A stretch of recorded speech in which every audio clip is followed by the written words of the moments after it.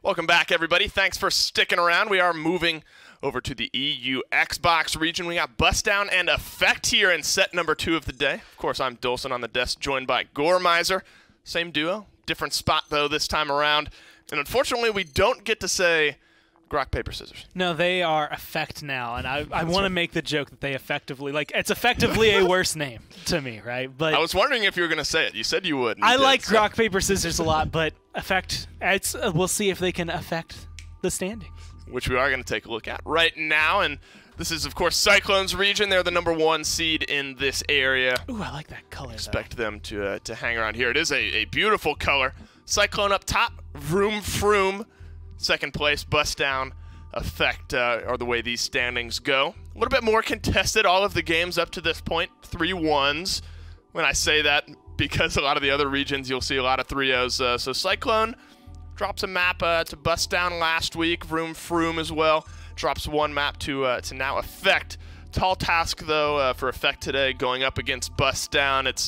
It's a traditionally 2 versus 4 matchup kind of at this point, and Bustdown, I think, will be feeling confident. And that's the thing is you have to look at Bustdown and remember the fact that they are this team that has been taking close games and close sets to Cyclone in the past, have been slowly but surely getting better. Last week wasn't exactly the way I think they wanted it to go. Obviously, you always want to be able to win when it comes down to it, but I mean, if you're up against Cyclone, you can only do so much. Can only do so much, and jumping into this matchup, we'll get to see the map bans as well. See what we're not allowed to play on. Frog Isle, Jaguar Falls banned out by Effect this time around. And the final 2, Bazaar.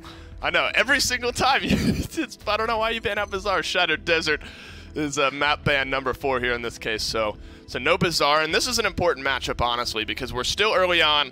These standings reset, so, I mean, making sure that you, at least if you're going to lose, try to make it somewhat contested, because those map differentials, they can get very lopsided towards the end of these splits. And they played a huge role, I mean, last split being like one of those areas where most regions like Cyclone, Flashpoint, and Elevate were all pretty much decided.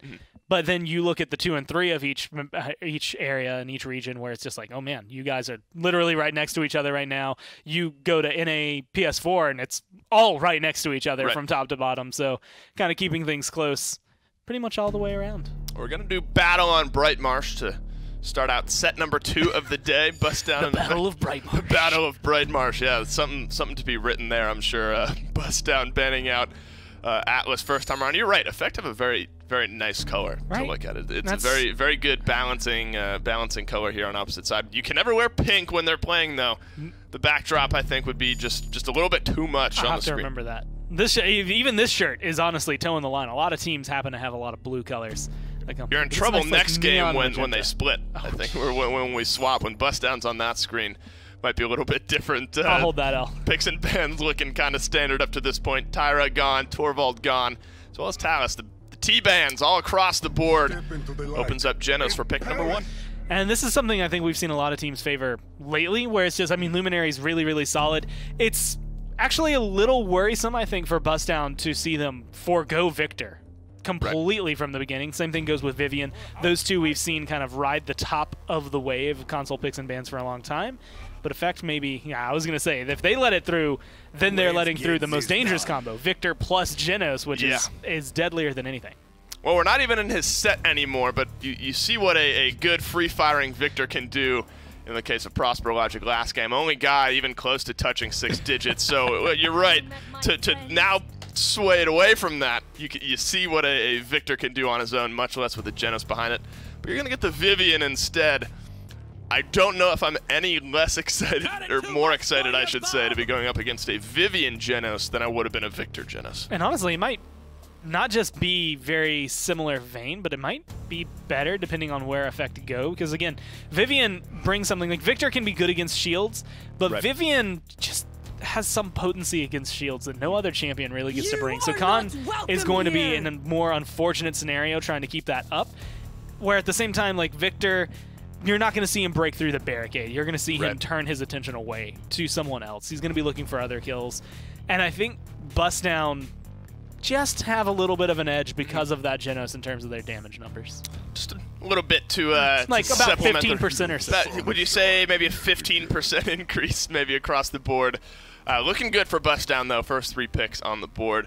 Grover, something that we've seen a lot of today, namely with Stush in our first set. They kind of opted for these.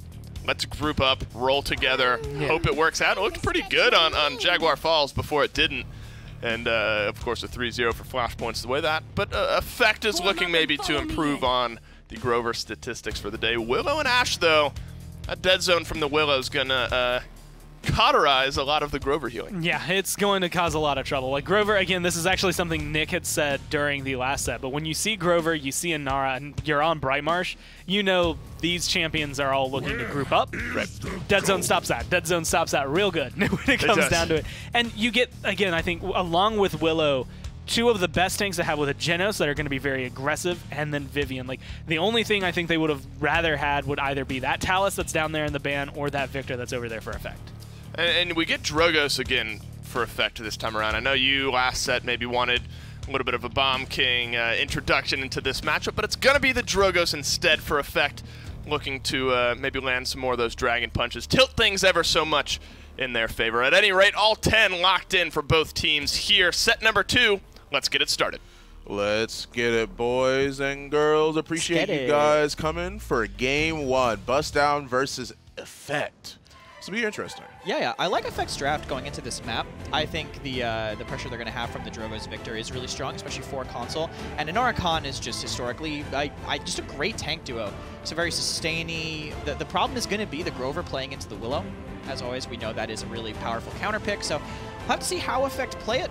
I think they are, I believe, new in coming from relegations, if I'm not wrong. So a team with not too much experience here, and hopefully it doesn't bite them too much.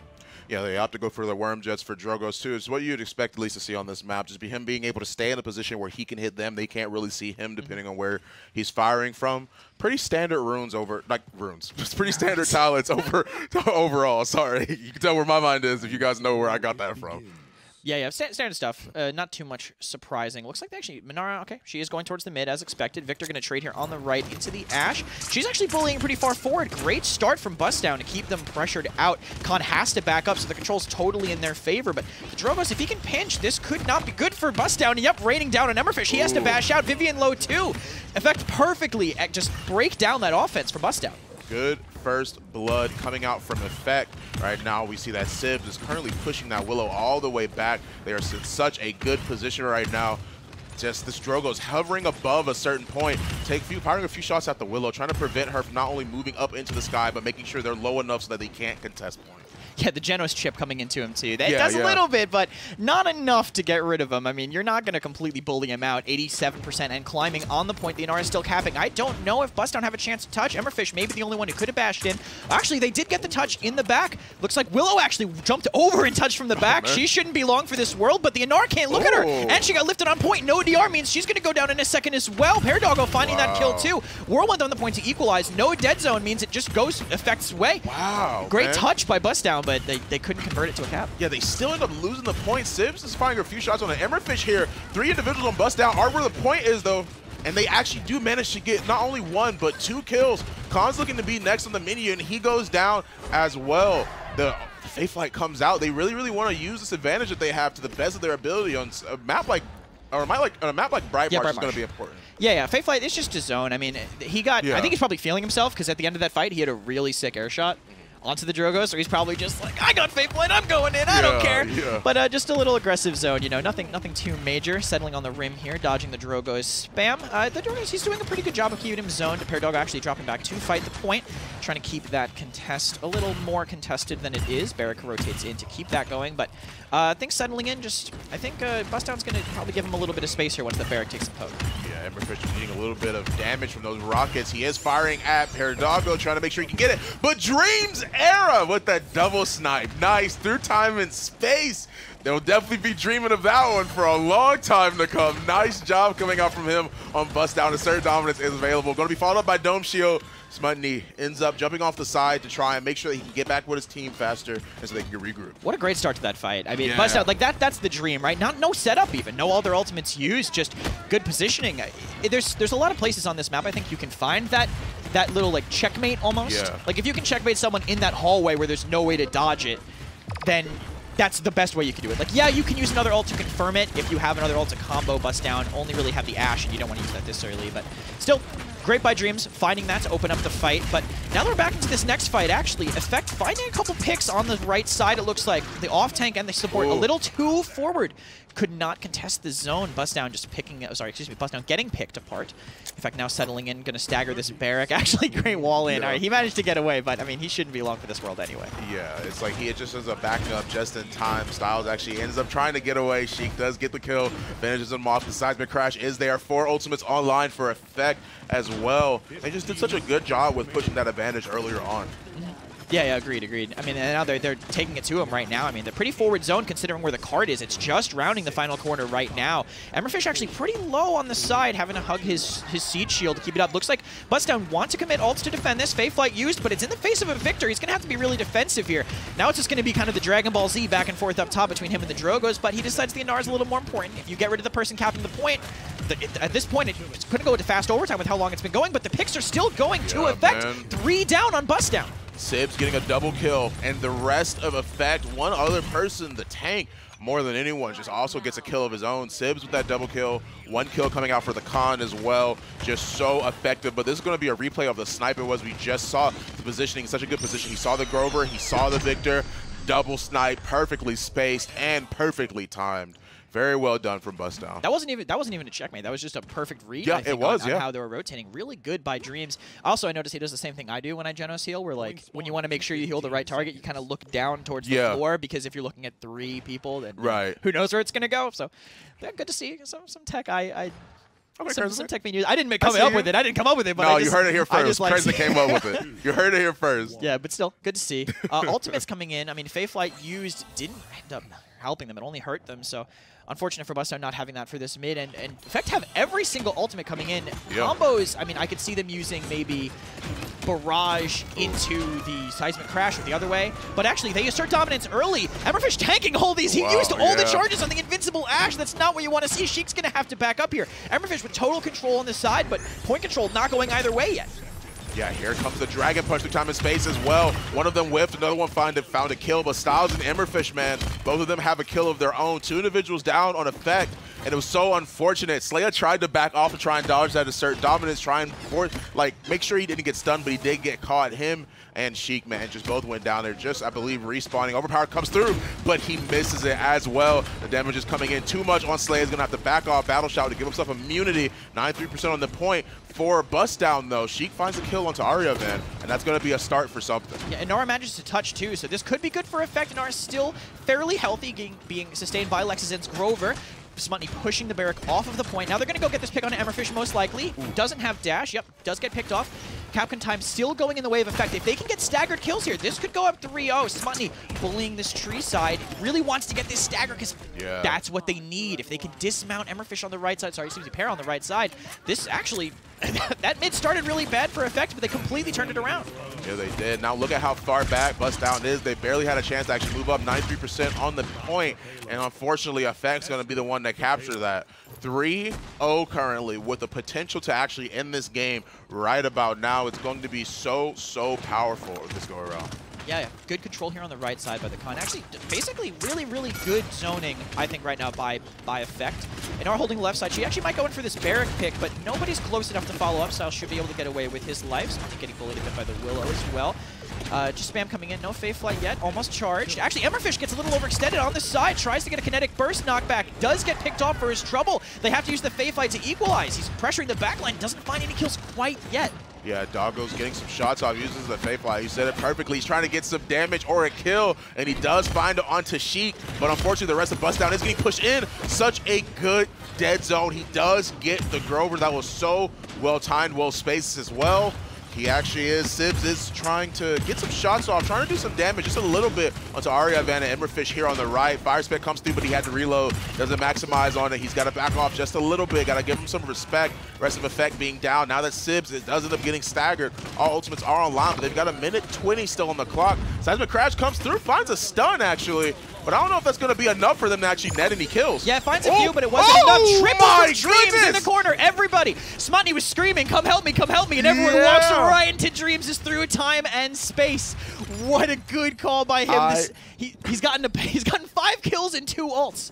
That is crazy value from the Genos. If your Genos is doing that, you're feeling like, you know, we don't have as much healing, but if we're getting those picks to flip those fights, that is more than what you want from a Genos player. Dude, as soon as I like passed it off like to you, I was like thinking like I saw the seismic crash, and then I was like, wait, I didn't get anybody, and I'm like, wait, where's she standing? As soon as I saw she's on in space. That seismic crash got 3 kills on his own team. Oh, true, because they all followed up. That seismic crash got a triple friendly fire kill at the end of that fight. Super awesome job going up from Smutny. 2 kills for Effect. 2 of them end up down. 2 of them do end up getting picked off. However, Effect is actually pushing in right now. Dragon Punch that comes through to try and break through that dome. She's going to try and get buried.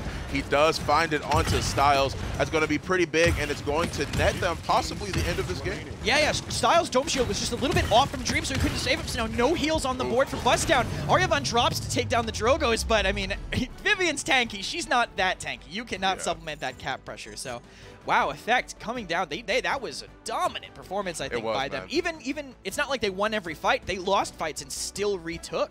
That was really good by them. Like, it was just, not only was it a 4-0, but it was more than a convincing 4-0. Like, for Bustdown to have that 93% onto the point for, like, that round to try and turn things around, and for Effect to just immediately swoop in and start just picking them off one after the other, just like a surgical removal. Yeah. It was absolutely so well played by them. Yeah, I think the Drogo's pick was one of the keys there. I mean, we were watching him a lot. Let me see these stats. The Drogo's, 73k damage, so solid by him. He was able to apply a lot of pressure there. And like you look at Vivian, you think, oh, that's hit scan, that's a counter, but she's not as long range as Victor is, you know. So the Victor able to counter the Fae flying Willow way more effectively than Aryavan to be able to counter Sibs' Worm Jets. On top of that, I feel like with the map being Bright Marsh itself, it's harder to hit Drogos around like some of those like apartments. And he can play the roofs, he can play the roofs really, really well. Aryavan had to find like near perfect positioning to pick off that Drogos every single time, because with Bright Marsh being so close together, all of those buildings, all that architecture can just be used as perfect cover for Sibs in that situation. Yeah, and perfect cover, I mean, able to spam down from on top, just being able to do this, like even just using that tree, like even Paradogo can't look up to fight him, Aryavan being pushed out from both sides. I think that was another story too, like Aryavan trying to take these angles and just getting denied. It's not like he wasn't trying to counter Sibs, but it's just hard. It's hard, and you saw even Paradogo, like the comms must have been all about, wow, what a, two fantastic that was actually really good, Didn't notice that in the replay, but you can tell, like, even Paradogo, when he was Fae fighting, sometimes was looking at Sibs during the Fae fight, like, do I try? Is it worth it? Am I willing to go for those confirms? But I mean, maybe he should have, because Sibs had a dominant performance. Yeah, really good performance overall coming out from them. I mean, like, just the positioning from him, along with just Effect's obvious teamwork it was that they had. Not to say that Bustdown didn't have any, but they did have a lot to offer during that match on Bright Marsh. However, that was only game 1. We're going to cut right to a quick break, and we'll get right back to you guys. SteelSeries, the official peripheral provider of the Paladins Console League.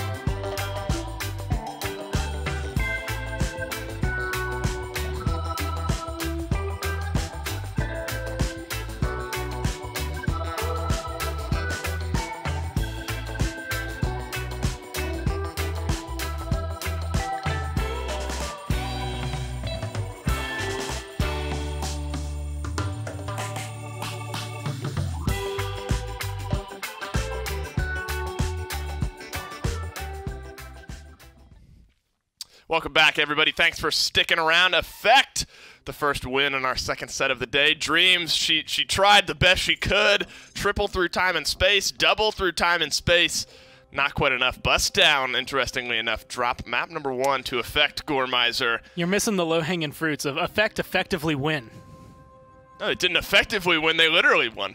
Well, you know. They didn't effectively win. They effectively won the game. Yeah. I'll quit. I'm yeah, done. That's the last one. Please. feel free. Exit stage left here. But no, that's honestly though. I think this region has traditionally been very like seed dependent. First seed will always win against 2, 3, 4. Second seed wins 3 and 4, so on and so forth. So Effect technically on 4 seed beating Bustdown, at least in map number 1. An interesting thing to look at. Let's see what map number 2 has in store for us. See if maybe Bustdown will be able to answer back a little bit. Stone Keep is where we're headed down to. Round out the last set with Stone Keep. Start this one off in the same spot. It's going to be interesting to see if they can kind of keep it on like some of the normal maps. When you ban Frog and Jag, you kind of end up going towards, I mean, Bright Marsh, Stone Keep, probably maybe Serpent Beach for that third one, or we'll maybe branch out to somewhere like Frozen Guard, depending on how these teams feel. But Bustdown, again, going to be taking first pick this time around. So Effect, feeling pretty confident, not only enough to be able to be second pick in their own map, but kind of keeping the tide rolling with them, I guess. I wouldn't be surprised if they want to leave open another Victor and be like, cool.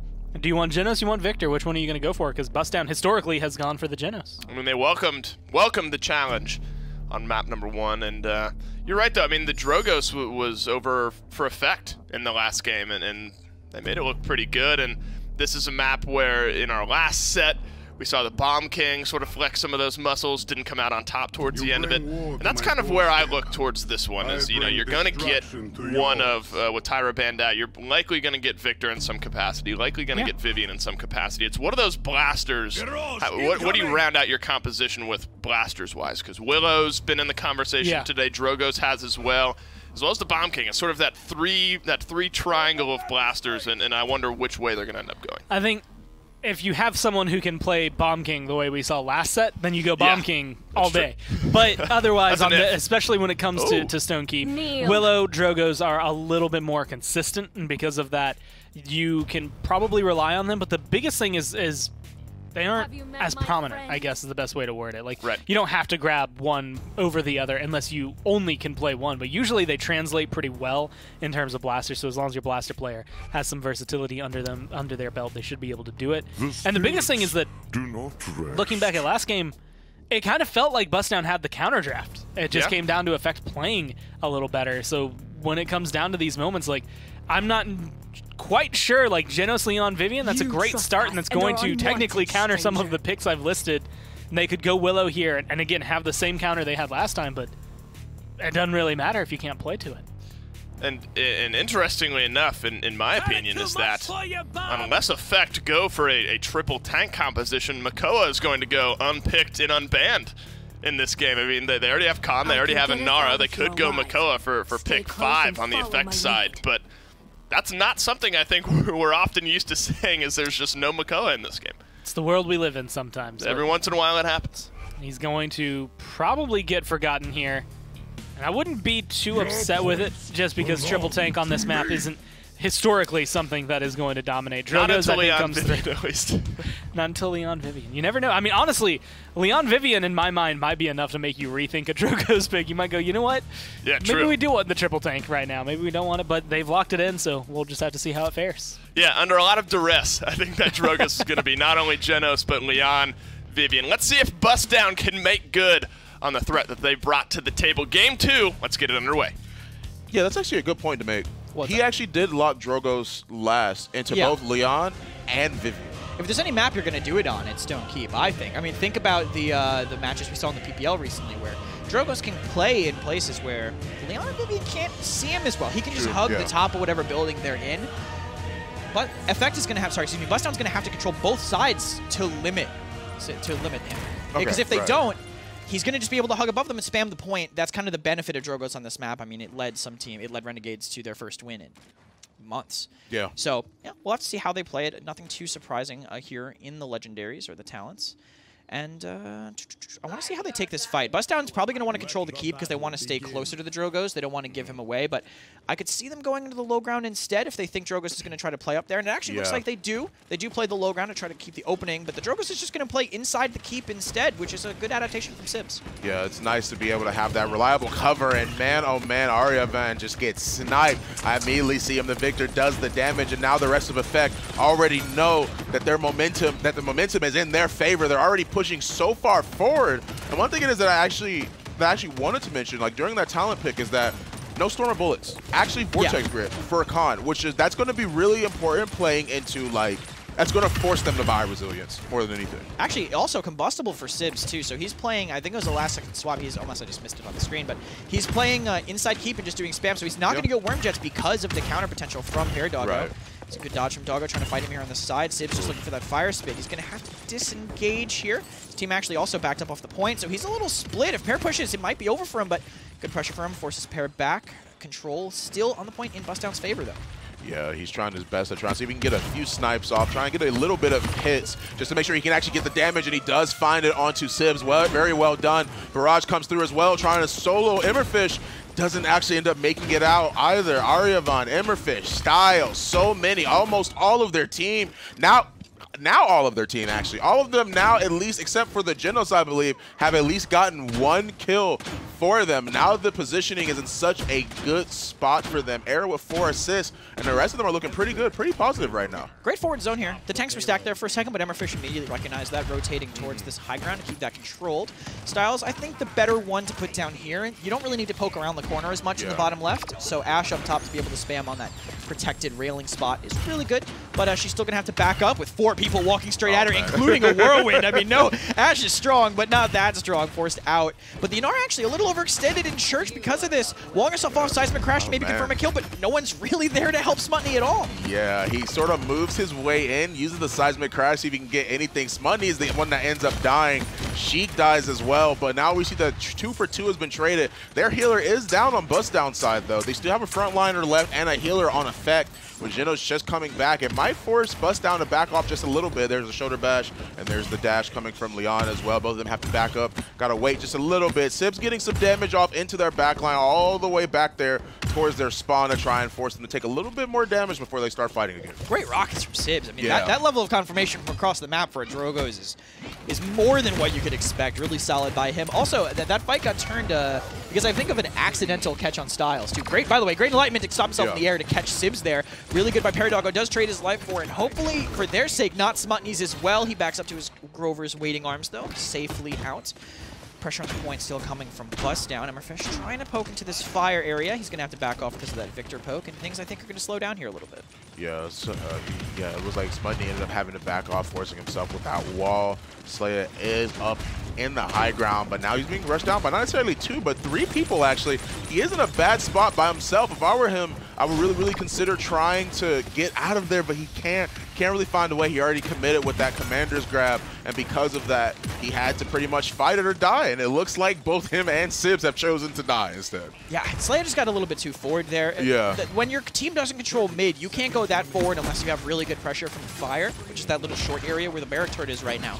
You need to have pressure from there if you're going to zone that forward, and he paid for it. You know, he went that forward. It just was not enough. He has to use the overpower onto the Genos just to equalize the healing, but any marks that are out don't immediately go away. There is still some healing if Bustdown managed to find some damage to convert this, but looks like they have to back up. They might have enough time for him to get back, but not if Emmerfish gets staggered like that. Man, Slayer, great aggression up top.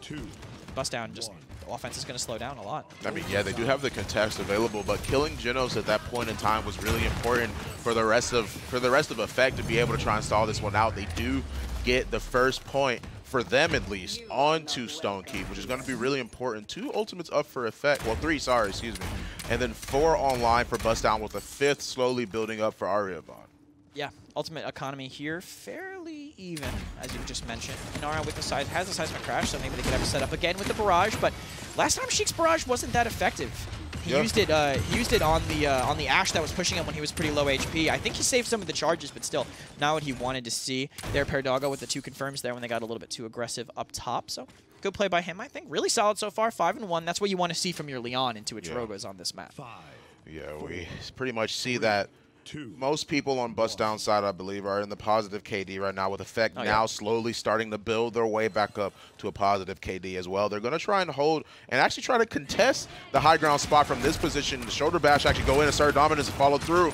Wall goes up. Now the fight actually begins. Slayer goes down, but so does Dome Shield. He's going to end up dying. Yeah, there we go. He actually does end up going down. Caught a little bit early, but he is still there. Through time and space. Dragon Punch. So many ultimates are flying one after the other, with Bustdown being the leaders of this fight. perfect positioning, I think, by Bustdown there. Paradogo slid out, and since there were so many ultimates up top, everybody inside the keep got forced out. Yeah. So Paradogo had fantastic spam. Got, I think, 3 kills during that fight, so great on him to start. Mark coming in on him. They know he's the carry right now, but Oryavon no slouch either, putting on a ton of damage pressure. Emmerfish going to have to leave, but I mean, great positioning, I think, by them right now. The aggression from Effect coming in might force them out of keep. Yeah, it is for them out of keep. They have to pretty much back off and give them the respect that Effect needs right now. Paradogo going down is not a good look for them, though. Styles being one of the only ones on the point, he should try and retreat. He does end up dashing away. They have to pretty much concede this right now, at least until Paradogo gets back, to make sure that he doesn't, like, to make sure that they at least have their full stacks ready, especially with the Enlightenment being there. Even though that is only one ultimate, you don't see it having as much of an effect as like Assert Dominance or some of the others, but it does have its place in this team fight. Yeah, Effect's retake there was really good. I think, I mean, getting the pick on a Paradogo obviously is massive because he's such a big part of this. But still, they took the high ground. They knew what they needed to do. They have to protect their Drogos. Point contestation going both ways. Emmerfish getting bullied pretty hard here, but he's holding his ground right now as Oryavon finds a kill onto Sheik. Yeah, it's forcing Slayer to actually just sort of position himself in a way that doesn't end up with him getting killed, but Blossom, sorry, not Blossom, the Whirlwind ends up coming through. Slayer gets booted right off of that high ground. Now he's in a bad spot. Enlightenment to try and come through, can't find the kill onto Sibs. Does find the hit, I believe, but it's not enough to be able to kill him. He is really, really low, but the healing from Grover just over time is going to be too much. Bustdown and Effect are both on the point, which forces the overtime. Overpower comes through as well. Emmerfish does go down, but they really, that just shows how much they actually wanted that point for them to use Overpower at that last few seconds. Yeah, I mean, it also countered the Assert Dominance because Emmerfish got his second Assert Dominance of that fight, which is, you know, crazy for Ash's ult charge. I mean, getting 2 ults in one fight as a tank is really big, but still, they had the counter up. It was really good for them. Also, the peel they had for Sibs was crazy. I mean, I don't know, like, I was watching the heal. When he was so low, I was just staring at the heal indicator in the corner. He got blossomed and then immediately shouted. Like, everyone was just like, save Sibs, because of last game. And Saving Pride, Sibs worked out this time. Got them that win on that mid. Plus a solid ult charge there. Sibs, though, can't save him from that. Styles from main, I think, poking up top. Seismic Crash coming in. Might get the conversion here, but I don't know if they can follow up. The Commanders grab to try and follow up on that stun. They're trying to do what they can to kill Emmerfish, but Slayer looking pretty low. Lexian and Slayer both go down. Oryavon definitely looking out to try not only pressure, but make sure they can kill this Anara. They're already just swarming all over her. They do find the kill, which that's going to be really, really important for the rest of Bustdown to try and get this momentum started. Hey, have you met her friends? Oh, yeah. Yeah, actually, she tells, we go out for drinks like a lot, like all the time. Okay. Yeah. She always asks me that question, which I don't know why she always asks me that. Like I've talked, like we always talk so much. She's very forgetful. That, I mean, that makes sense. It happens. It happens. Yeah. In fact, forgetting how badly their last push went, going the same exact way as they did before. Hopefully with a little more coverage in main. Sibs pressuring on the left. Gets a little bit displacement, but it's not going to be enough to confirm a kill. Yeah, it's not. He does get a few rockets off. Fire Spit's going to be pretty big. Styles is taking a lot of damage, though.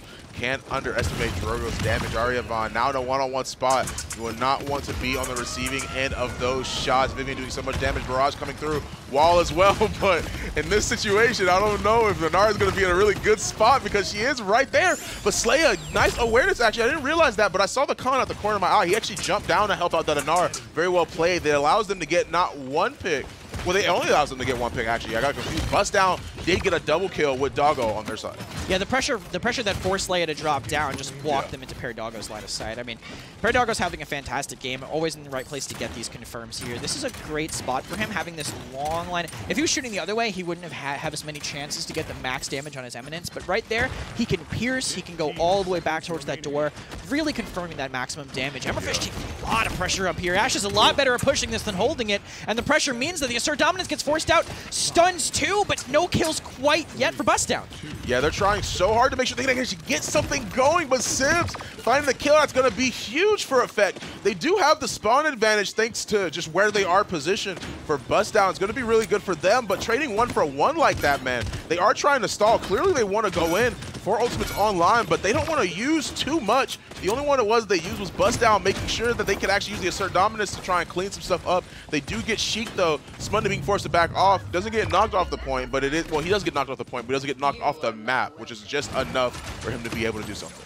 Yeah, and he using the ult line just to yell in his face at the last second. This is that mid-fight from Paradogo where he had that great flank. Again, like I said, the pressure up top forced them onto the outside ledge. Sometimes that's safe, but not with a player like Paradogo waiting for you outside. Great rotation, I think, from Effect there. KDs across the board. Actually, effects, you'd think it would be theirs to be a little bit higher considering they had the first defense, but I mean, just looking at the stats, it looks really firmly in Bustdown's favor. Yeah. Leon topping the damage charts along with Aryavon. I mean, we say it once, we say it so many times. All the casters say this, all the Des people say this.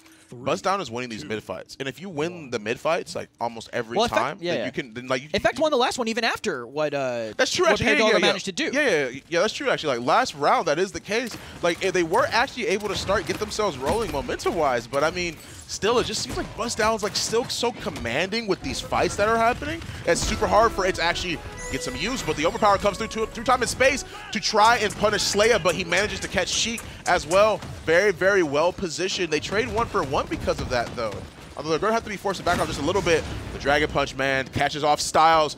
Doesn't actually, I mean, it does catch him off guard. It's really, really hard for him to actually try and escape that situation. Emberfish trying to get some shots, a little bit of damage. Body block coming out from the con, though. Emberfish does go down. Great block by Slay. Actually, Seismic Crash coming in to get a finish, but I think it's just to slow down Paradogo, not let him push in. Unfortunate that it didn't get much value, but they still managed to get the kill, still have the cap time. How are Effect going to zone here? Looks like Smutny climbing towards the banana area in Keep, trying to control that high ground. Really important to keep that locked down. Paradogo, I think, actually flanking towards the altar area. I'm not sure if Bustdown have that locked down, though, and it looks like they don't. That's not going to be good for this fight. Yeah, I don't think it will be either. Paradogo, though, getting a lot of damage on the Slayer. Styles is the first to go down with that barrage coming through. They know where Paradogo is. They know Leon. Yeah, he wants to use that enlightenment, but it just barely scraped Sheik. However, immediately after that, he manages to pick up a double kill with Aryavon, making sure to pick off that con. Now that they are forced back off of the point, Lexian being just so low, he has to give himself a time to heal, which not only out of combat, which is his passive healing in general. He's got to make sure he gives them the respect they need. 99% on the point for Effect. Bustdown slowly building that, though. Yeah, Effect have a chance to retake her, though. Looks like Drogo's rotating to keep to be with his Grover, and R's going to drop down from up top. They can't really stop that. Sibs is hugging the wall, gets picked by Emmer, though. That's a lot of damage out of the fight. Look at all this pressure from Emberfish onto Lexington. Can he stay here and keep healing? No, he's going to have to run. 2 picks through time and space, finds Sheik again. What a commanding defense from Bustdown on that mid-fight. Drogo's just respawn. They pretty much got team wiped that last fight. The dedication to using those ults pretty much shows how hard they wanted to win that. They wanted to make sure that they wanted that momentum, because now they're up 3-2, and now they're in the spot to where they can build up their ultimates, and they can try and push it into end it. Yeah, putting yourself in that position is always going to be good. Oh, look at this aggression. Wow. This is the sad zone for Ash. I have been there, Emberfish. Do not feel bad. Full sad zone mode sometimes when you're pushing this upper, when you commit into that room. I mean, his team wasn't really ready yet. I don't think they were right around that corner, and I guess they just didn't call it in time, so Emberfish wasn't sure when he had to back away. Still though, good pressure by Bustdown to find that kill. Looks like Aryavon playing in the bottom left fire area. This is good for him because he has a cross angle onto this Victor. Going to force Sheik potentially forward, which isn't going to be as big of a deal without Emberfish there, but he is back now, so settling into a little bit of a stalemate here. Yeah, Aryavon being forced, not necessarily being forced, but he took a little bit of damage there, almost died. The general healing comes through, but he's just controlling the side room, man. But that's exactly what I was talking about. That's how his health looked the last time he tried that. Except this time when he peaked again, Effect were actually ready to make sure they picked up that kill. Now that they have it, you see Lexian and the Con, both him and Slayer are pushing forward to try and make sure they can get something. But Spundy going down, the enlightenment to come through, get some damage onto him, but it's not gonna be enough. Bustdown being forced to respawn. And on top of that, now that the momentum has shifted, Effect has a little bit of control of this high ground. Yeah, there's a great flank by Sheik, too. Sheik dropped down from the high ground to help him confirm that kill. Vortex won't get any kills there. Whirlwind to save his tanks, actually, but the tanks and Effect are getting really forward. This is going to be a good seismic crash. Through time and space doesn't find anything up top, so it's all going Effect's way after that ultimate is used. Emberfish trying to run, but a great wall. Great, fantastic wall to catch Emberfish in there. That was great by Effect. Yeah, that was so well timed, just everything. So many compliments coming out from me for Effect. They did so well with just holding that mid fight. I believe Spundy getting a little bit too aggressive though, but look at how he is literally teetering on the brink of dying. But the healing from Grover is so poignant. Yeah, it's so hard to kill him. Yeah, plus the rejuvenate from the Mother's Grace exactly gives you that 40% bonus healing. It's really big at getting out of these. I mean, it used to be even higher. They had to nerf it, and even now you can see how much it gives for you. There's a reason why rejuvenate is such a good card. Wrecker coming online, absolutely melting Styles. He had no chance. We're gonna go to a final mid fight, and economy-wise, it looks like Effect have the advantage. Yeah, I was actually like thinking that a little bit because I'm like looking. They have Assert Dominance and they have Dome Shield, which is like honestly, Saya's not gonna really try to use Overpower until he sees that Assert Dominance go down, most likely, because he won't really get a lot of mileage off of like not having as many open edges like on this map. He'll try and like wait for a little bit to try and see if he can get something like Dragon Punch, Barrage, Whirlwind is literally 2% away that I'm sure he'll just end up getting passively. Dome Shield as well, followed by the Assert Dominance, Enlightenment. The ultimates are slowly building for Bustdown, but I agree. I do think Effect has the advantage here. Bustdown has a chance to get some of them, though. I mean, yeah, they might wait for Assert Dominance for the combo, or they might just do it. Let's see where they go on this mid. If Bustdown go keep, I think they're going to want to use it quickly. Both teams settling in, but it looks like really tentative so far. Slaya's waiting in the back. He knows something's up. He wants to try and make sure he can get something going, but with Ash being in such a bad spot, once again, she's not really getting punished for it, though. Nice job using that Arcway, but like I said, I literally just mentioned it. He used the Overpower to make sure that she does not get anything started for her team. He was literally just waiting in the back to try and see when she would try and go for it, try and stop it. He does stop it. 2 members on Effect are down. The Enlightenment and Dome Shield still are alive. Through Time and Space is coming up as well, but with Dragon Punch and Barrage, it's going to be a lot harder for that Dome Shield to play a major factor in this next fight. Yeah, exactly. I mean, yeah, Barrage is going to be really good at dealing with that Dome Shield. Once that Flame Turret goes down, all the other tanks can walk in. It's really the only thing stopping them, you know? Actually, Dragon Punch coming in, I don't know who is going to go for it. Not to the point, it looks like, maybe. No, rotates to the side, dodge through Time and Space. Fight still going on. Sibs get picked, though, a little bit over-aggressive into Aryavon, and no Dome Shield goes off. Wow, yeah, they end up killing Styles to make sure that not only does he not get the shield off, but to make sure that their team doesn't have a frontliner to really rely on. Anara is there now. She is trying her best to make sure that she can stall this out. Bustdown is doing a good job at fighting back. But man, oh man, I don't know. Oh wait, they actually came in. The Cavalry just, not even gonna mention it. Cavalry just comes through. Cavalry's here. No worries. It is the Cavalry because they all come back on their mounts. Slay's Exactly, going to touch the point, but it looks like it's not going to be enough. Paradogo, I don't think anyone's going to. They're not even moving in spawn. Yeah. They know they don't have the time to do it. Still, great. I think great callback by Bustdown. That game was a lot closer than game 1 was for Effect, but I mean, just winning after that first game has got to feel good. Yeah, I mean, it was such a strong, demanding lead from last time, and now we're seeing a situation like that. It was a lot closer, and then they really just showed out and just came through Bustdown, taking this first game against against taking their first game. Yeah, taking their first game on Stonekeep. Yeah. I really like how Bustdown managed to adapt to. I mean, like, their second mid was a little rocky with how they played. Well, sorry, the second mid was good for Bustdown. The first mid was rocky. They adapted from then on. Effect had some counterplay, counter positioning, but not enough high damage charts for all the hit scans, something you'd kind of come to expect.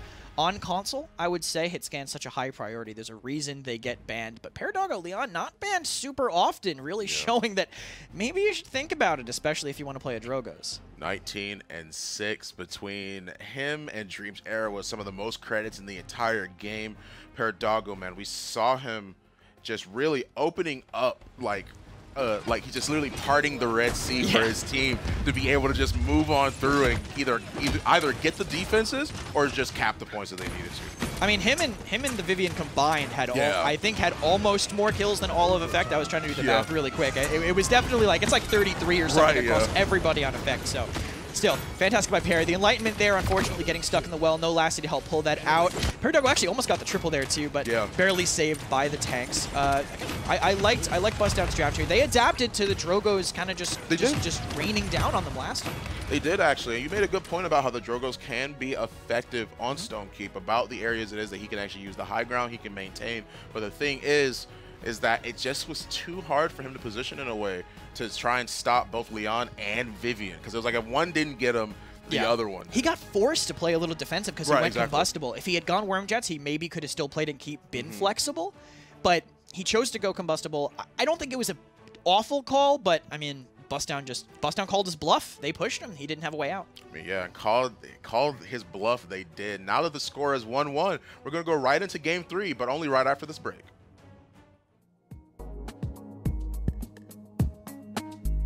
Alienware, the official PC provider of the Paladins Console League.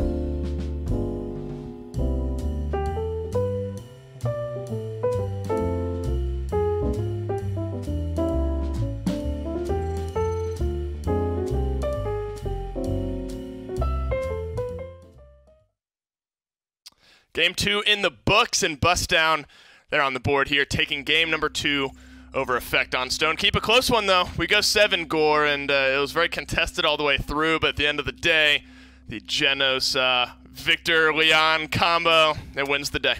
It was everything that you really needed all on one side. Yep. But it was interesting to see how they adapted to it. I think that was the thing. Like, Effect, again, we're kind of in control for some of it. And you could see, I mean, going back and forth, 1-1, 2-2, and so on and so forth.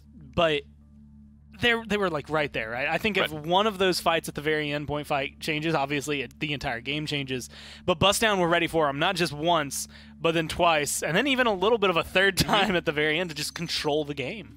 And this region, week 1, both of the games were at least a 3-1, so no matter what, we're at least going to get a 3-1 again here. So already a little bit more contested than maybe what we're used to seeing. Map 2 is done for. Let's see what Map 3 has in store for our second set of the day. Serpent Beach, it is. The Drogos is something that Kresnik kind of pointed out. Not necessarily the Drogos itself, but choosing to go combustible instead of worm jets, I think, in the last game. Maybe an interesting choice. Cut out a couple times. End of Dragon Punch, just kind of sitting there and waiting for some of the damage to come through from the opposite side. Maybe an interesting choice to mix up there, but Serpent Beach, another map where Drogos can maybe flex his wings a bit. And I like to say I called it because it makes me happy when I think about it. I like the flow of maps that these guys have chosen as well, because like I feel like when you get rid of Jag and Frog, like you get rid of the snipers, I think Frog Isle adds another little bit of versatility to it. And Jaguar Falls has its own, but you can kind of replace that with Bright Marsh in a lot of instances and maybe still have things work. But you get all flavors, right? You get a little bit from Bright Marsh where it's like, okay, this is a little more CQC. There's some open skies, so if you want to do Drogos or Willow, you can have that. But a lot of it's like, okay, we're going to be close quarters. I'm going to be in your face. That's going to be how we're fighting. You move to Stone Keep, and it's like, okay, no man's land is the point. We're fighting for high ground on the side. Then you get here, and it's balcony to balcony and waterfall control. So it's just fun to see how these teams are going to tackle kind of a different strategy on the same map. And vertical mobility tends to be the way of the road here. You got to have somebody who can hopefully retake high ground when you're on that offensive push. Of course, the defending team basically just walks out of base into free high ground here. Atlas first picked by Effect. Tyra goes unbanned as well, makes her way into the Bustdown lineup this time around. I do like that they avoid banning Tyra to then ban the Genos. I think Genos, it's one of those things like very composition based as to which one's going to be quote unquote better than the other for their damage reduction or their damage boost that they're going to have. I guess so. Tyra damage amp against tanks is really, really solid. Damage against anybody is really solid, but she's a little, it feels more effective against like the front lines. Atlas and Nara gonna have to be scared here.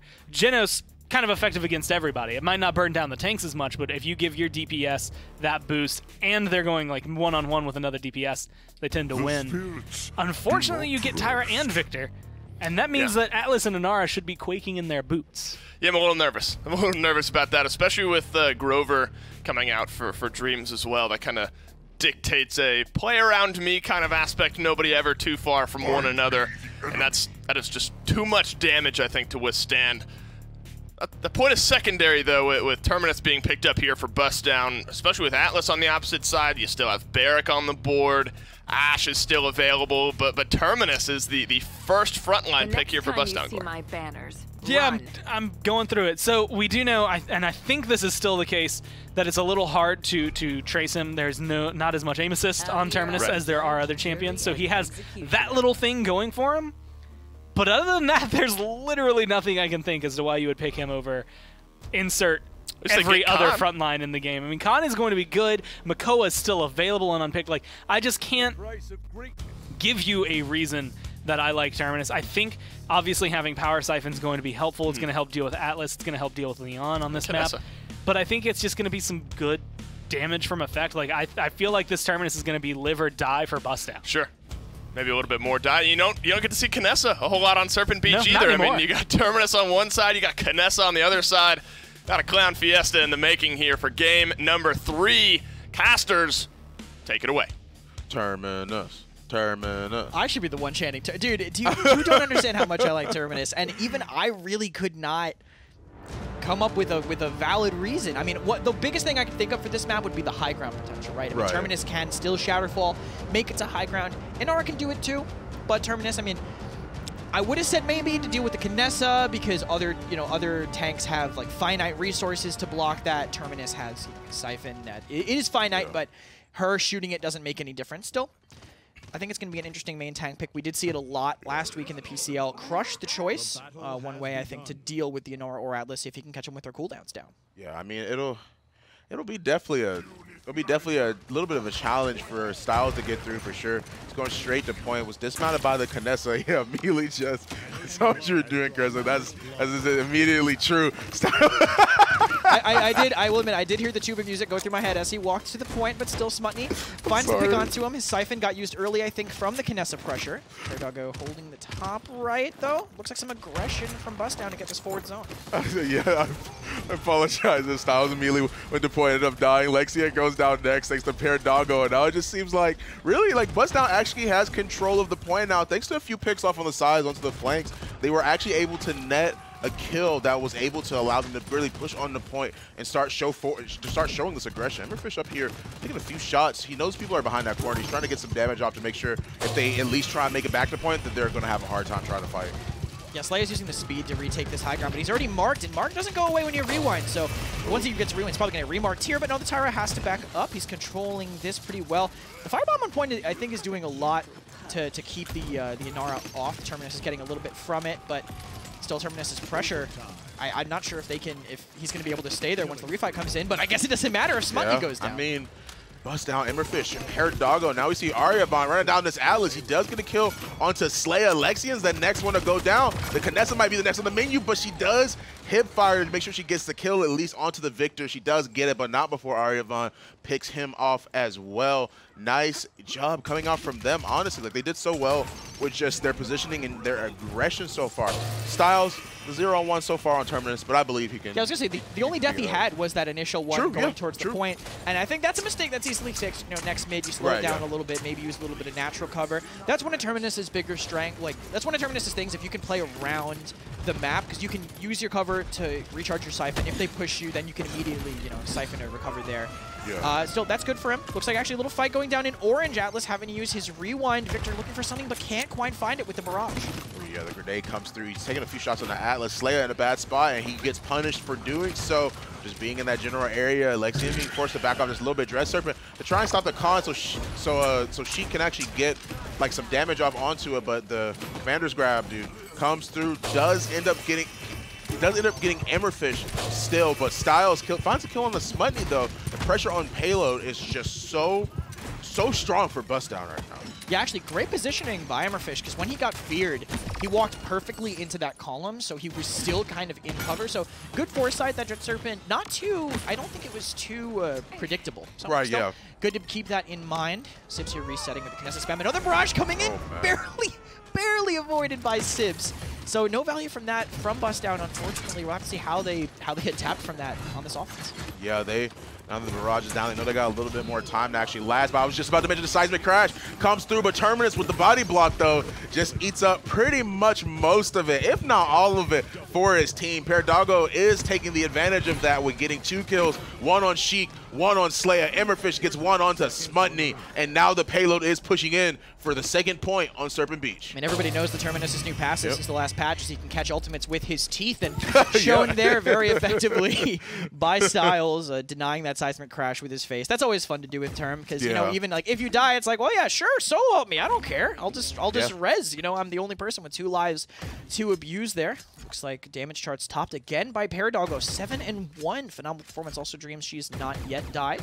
1-0, 8 assists. And Grover on this map, it's not that easy to live that long, because you have to still be close to your team. If you lose high ground, if you get forced back, it's hard to keep your team alive while staying safe, I think. True. Yeah, I mean, it's a little bit of an uphill battle still. Like, I feel like Effect does have the chance to actually make this comeback, but I mean, the level 2s are already online for Bustdown with them getting their second items already, with Effect being on 1, as is Kinessa. Sims taking a few shots, trying to dismount him, misses a few, doesn't actually get the hit onto Styles though. So this time, he's going to be fighting this Inara one-on-one on point.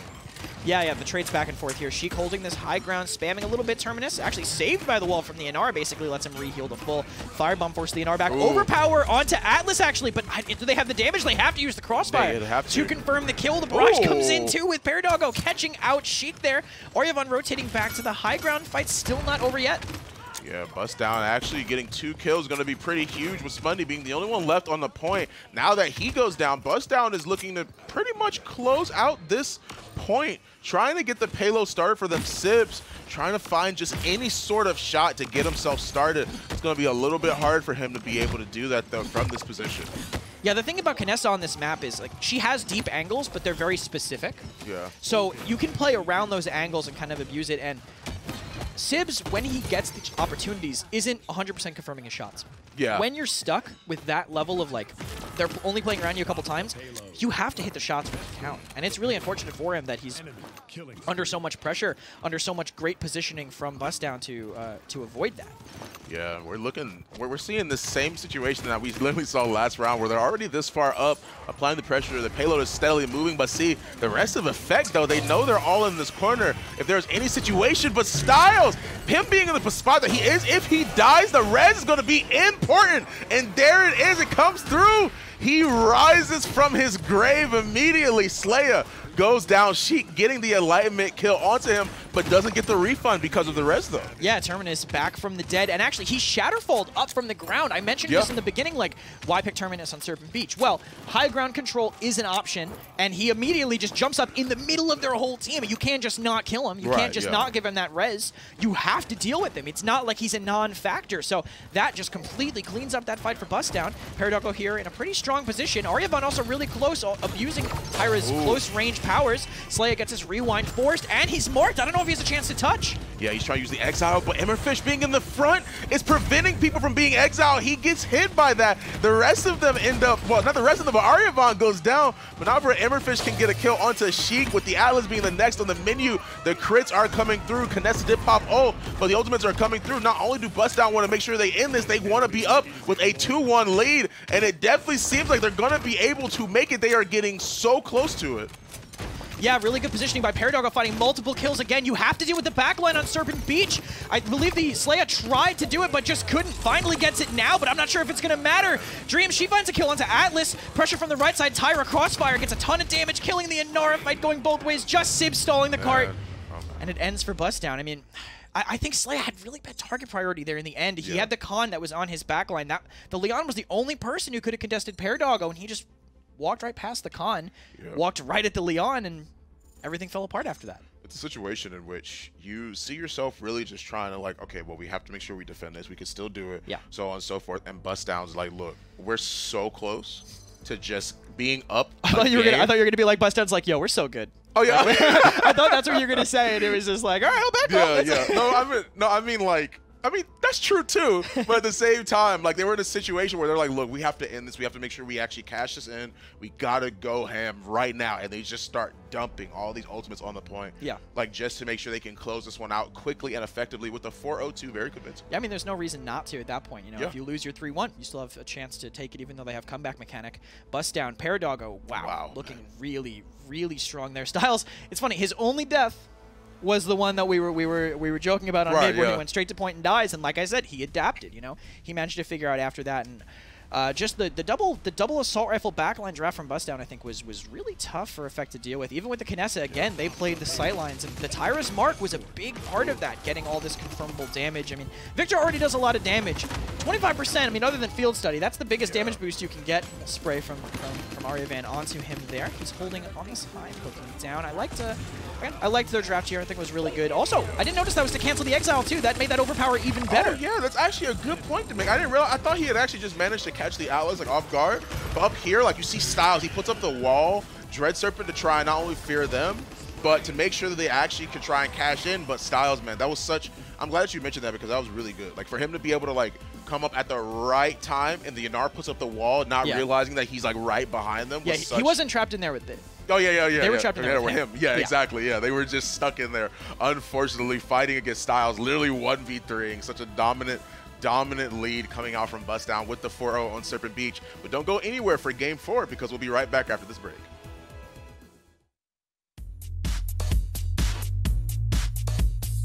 Paladins Console League is brought to you by Evil Mojo Games, developers of Paladins.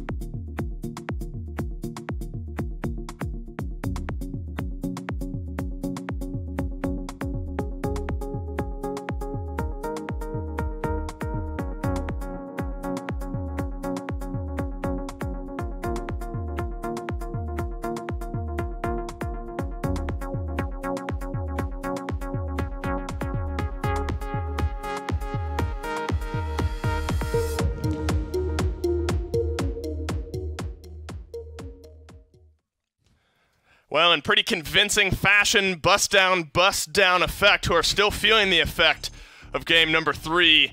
Quick 4-0, much faster than any of the other 2 games we had up to this point, Gore. Too many people, honestly, on Bustdown. 5 specifically, I think you could highlight everyone individually. The Terminus looked okay. I mean, at 2-1 and 5, the least amount of impact of everyone in that game, but still was okay. I'm impressed with the fact that they were able to take Terminus, who in all instances is just hands down worse than Atlas. Like, there's literally no way to cut that other than he is worse than Atlas, and win a game with him. That was impressive. Paradogo, though, was probably the one that stood out. Like, Victor's do well on console.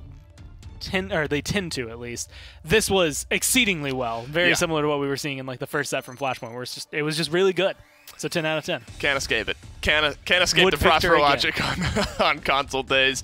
Map 3, we're going to close that book, move it to the side, open up the book for map number 4. It's going to be Splitstone. Bustdown are looking to round out our second set of the day. Effect taking us to Splitstone Quarry here. Map 1, I mean, interesting to look kind of at that scoreboard. You harken all the way back to map 1, and Effect surprised us all, I think. 4-0 on Bright Marsh. A little bit contested in game 2, but Bustdown, all the momentum now. So, looking at a pattern, this one would be a 4-3, but for Effect, and then the next one's a 4-0 or something like that. Either way, if you want it to be symmetrical. If you want it to be symmetrical. It'll be interesting to see, like, so Effect being able to bring, or willing to bring, like, Kinessa to Serpent Beach, which is something that we haven't seen in a long time and hasn't necessarily been as big lately, especially when when the scope changes came through, that started happening significantly less. Right. And this is a map where, again, you could bring snipers. We've seen Strix, we've seen Kinessa. They do well on this map.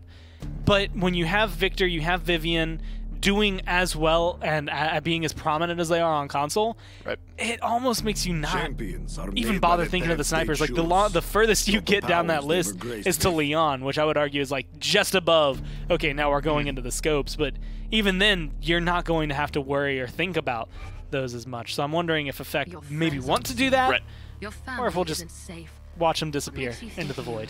Yeah, I mean, it's going to be tough to go up against no matter what. Tyra not banned out this game either. Bustdown, I'm sure, would be plenty fine picking up Victor and Tyra as that 1-2, especially with Genos off the board as well. Give a little bit of damage amp to the entire team. Tends to be the name of the game. Vivian, though, and Nara rounded out for the first 2 picks here for Effect. And there you go. I've spoken into existence. Victor, Tyra picks 1 and 2 for Bustdown here. Maybe a Grover to round out their 3. I mean, is a Nara high enough priority to pick second, especially with Tyra still on the board? No. That's it's just, she's not. I don't think, like, we've seen Barrick outperform Nara a little bit more, so I feel like she would probably, or he would probably even come before her. But in this case, especially when you look at, I mean, exactly what they got, right? Victor and Tyra together. That Inara doesn't exist. Yeah, no. Even with damage reduction, that Inara is going to be taking so much damage. And so you're putting more pressure onto your Vivian and whoever else is going to be playing DPS or whatever other DPS you go for in just hopes that they can relieve some of that pressure. But, I mean, we saw what the Victor was able to do last game, and I would argue last game it was probably in a somewhat more difficult position just because there was a Kinessa. Maybe they could hunt him down. Maybe they could pop him off. But Torvald's going to at least try to equal the playing field. Yeah. maybe a little bit more even. I mean, Torvald tends to not be banned, also tends not to be picked very much in the console league, so we at least are going to get to see a little bit of Torvald this time around. Depending on who Effect rounds out their lineup with, we'll see maybe who the Torvald pockets. Makoa, though, of course, another, you know, 7th pick Makoa here in this case, and another Terminus for Bustdown. They liked it last game. Styles at 2-1 and 5.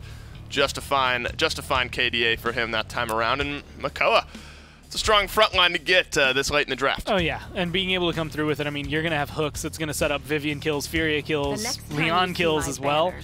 Vivian and Leon as well, this game, they have to blow it out of the water. They have to knock it out of the park every single engagement, because you are coming in, Victor, Tyra, all Tyra has to do, or Victor, either one, get a record. And then all of a sudden this Torvald doesn't mean anything anymore. He's going to die, and then his bubbles no longer exist. So I think Bustdown have a little bit stronger of a draft effect, can still make it work, but based on last game, I'm leaning a little bit more blue.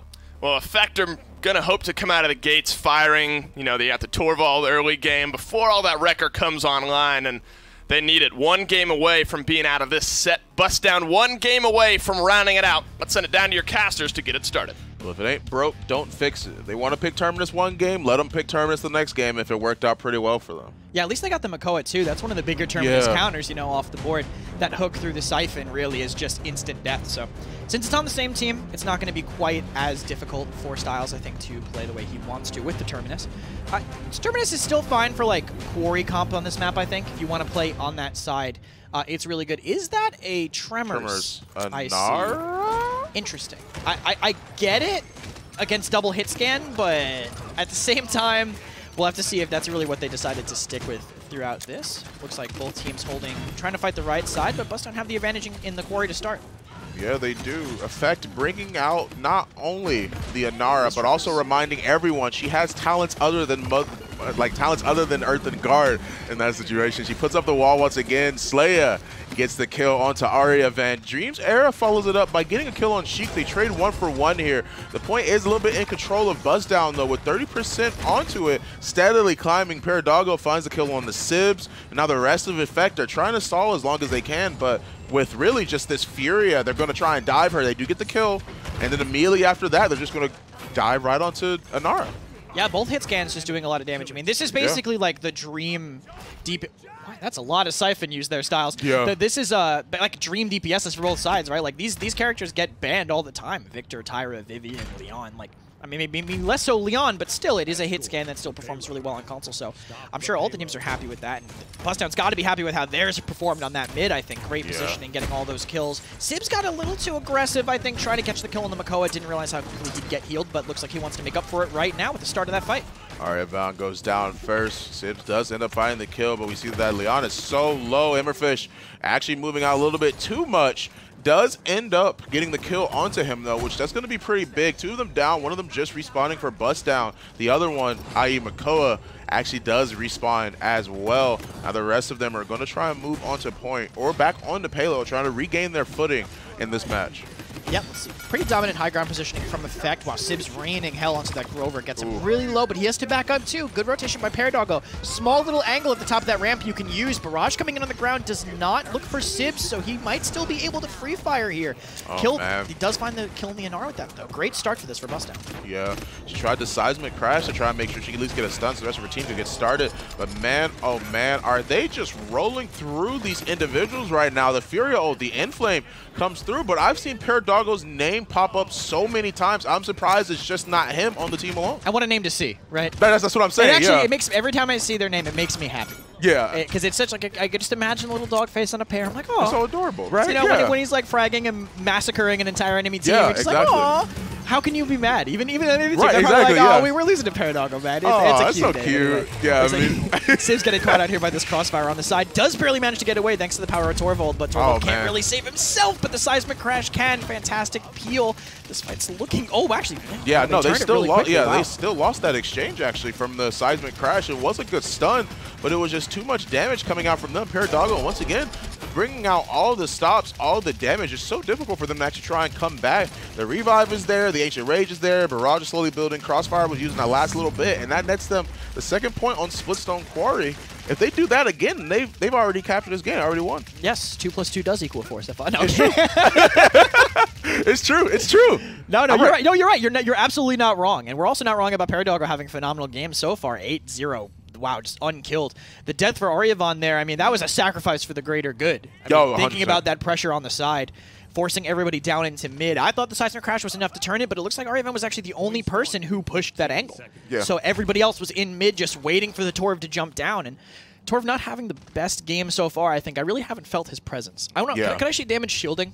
So I can see exactly how much he's done, because that's kind of how you weigh a Torvald's impact. Yeah, he's doing a decent amount of shielding. It's not bad. You know, 31k this early. That is all damage that's being sucked away from everybody else. So again, you can't really look at a Torv's damage and tell how he's doing, but still, I just don't feel his impact in terms of the damage boost and everything. Yeah, I'm not really seeing it that much either. The Vivian ult comes through, but Sims just goes down immediately. In response, he uses the Ancient Rage to make sure that he can get the kill. He does find it, forcing Torvald to fall back just a little bit, but the rest of them, dude, are just being forced back just off of this Makoa Emberfish in such a good spot right now. Now Paradoggo and the rest of Bustdown going to try and push him. Oh!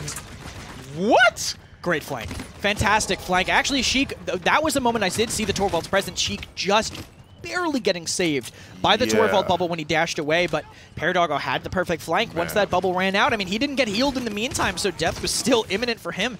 He's going to have to give up this high ground, though. Smutny, great pressure up here. He's going to have to walk straight in to touch this. The wall, perfect tremors, I mean, helping with that damage, but I don't even know if he got the touch. I'm not sure if his toes touched the point. Looks like they did, so good for Bustdown, but Effect might have to throw themselves onto this point. Yeah, the rest of them are trying to make sure they can do it. He's just eating the ultimate, just pretty much preventing it, but nice hook. The Makoa Emberfish went around, actually ended up stopping the CC that Torvald was actually trying to output. Trade 1-for-1. Dreams and Sheik both get a kill respectively for their teams. Emberfish is in such a good spot right now. He wants to be able to hold this ground, just control this small little room while the rest of Bustdown starts pushing this one in. That's an awful feeling as a Torvald when like you have the hyper beam that saves the point, and then you just see them just use a CC immune ability, like they use Shatterfall and they just land and cap in front of you, and you're like, well, I do no damage. That ult took 8 years. This is fine. I worked on that for 8 years, and here it goes. But it's like they're using some ultimates to try to convert this. Enlightenment counters the crossfire though, really good by Sheik. Reanimate comes out too. Good wall by Smutny. He'll have another in 3 seconds thanks to Tremors, but I don't know if it's going to be able to keep him alive under all this fire. Damage is going on to Styles, forcing him to back up as a little bit more. Emberfish and the rest of them, the barrage comes through, but I guess they aren't really paying attention. Not only Sheik, but nor the Anara Smutny with these walls. I'm actually not sure. Like, there's actually like a quick divergent. Like the whirlwind does come through, but like has the impasse really been hitting its mark? Has it really been utilized that well? I think so. I mean, he's not using it to wall people off. He's using it just to sustain himself, because that wall, I mean, if he's just putting it up every 3 seconds, that's forcing Bulldozer, you know? Yeah, that's true. Actually, yeah, that's true. Man, one thing I've also noticed about Smutny's play is he's really just in with these seismic crashes. Yeah, he really just he smells blood in the water with them. And someone else who smells blood in the water right now is Emberfish. Basically Jaws in the backline right now, getting 2 kills behind them with that Ancient Rage. Finding another 2 onto Lexi, that's a rough pick for them. Really late stagger. The healing is just not going to be there now. Barrage is about to come through as well with Crossfire steadily building. Smutny going down is going to be such a difficult situation for Effect to come back from. They're going to have a hard time trying to just find their opening right now. Now they got to wait for the Anara to come back. It's going to be a little bit of a problem.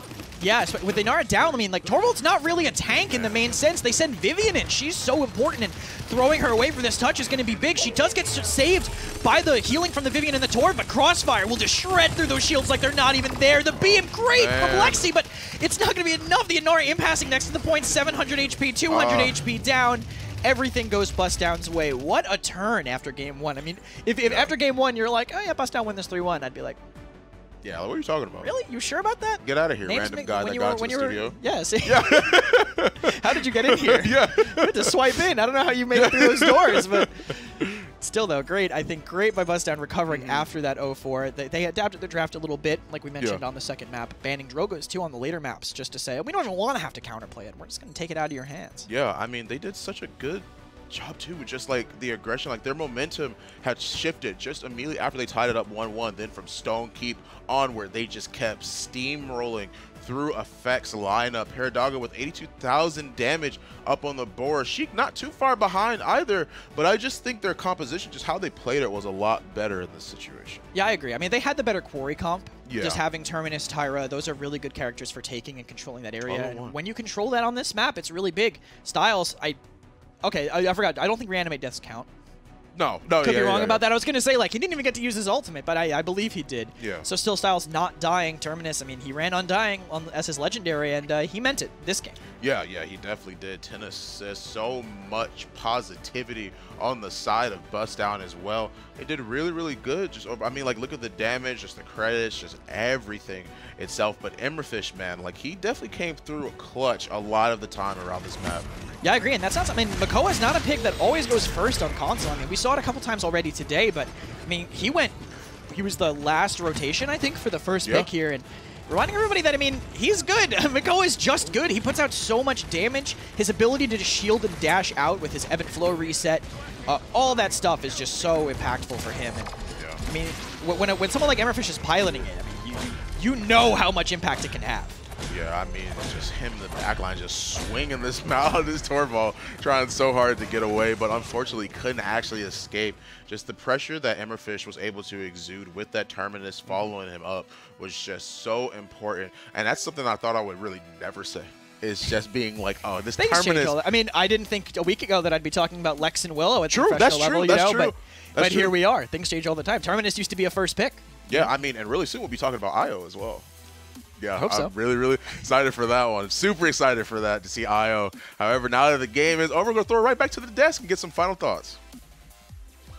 Appreciate it, fellas. That's going to do it for the European portion of the Console League today. Another week, another 3-1 for Bustdown. This time, though, they find themselves in the winning column. Convincing performance down the stretch. I feel like we've seen a lot of game ones that are, like, super in favor of the team that ends up losing, and then a clean sweep from the opposing team, I should say. Down the stretch there. I mean, it's just that I guess that I don't know how to describe it, like tripping yourself over. Like you kind of like you get a boon of confidence because you just 4-0'd, but the other team's like, oh man, you know what? We messed up in draft. Let's just change up a couple of things. We got this. Like that 4-0 was a very convincing 4-0 from Effect. I thought this was going to be a very different day, and I was like, man, I was leaning Bustdown at the beginning of the day. Effect, like they're here to play, but to close out a set, they're going to need a little more work.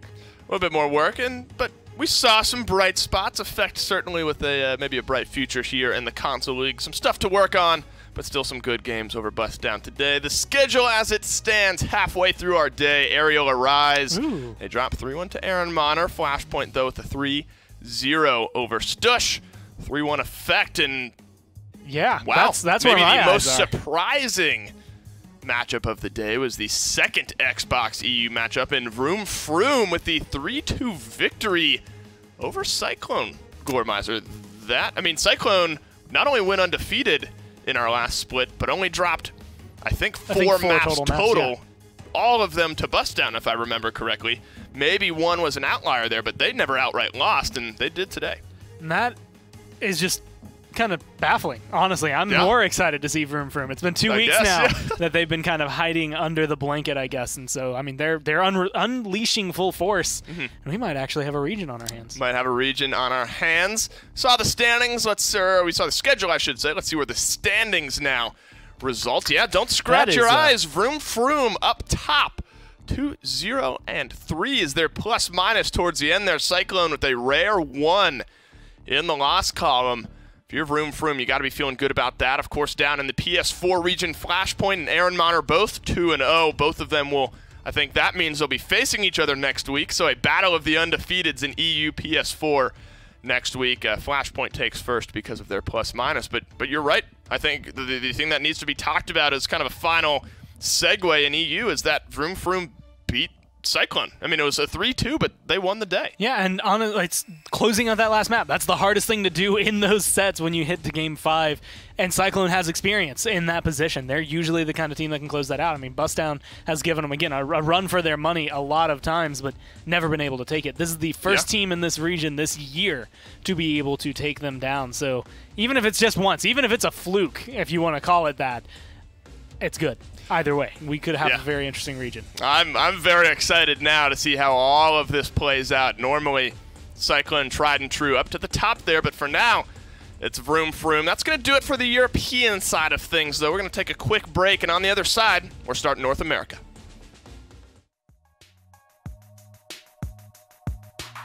INAP, powering the control room for the Paladins Console League.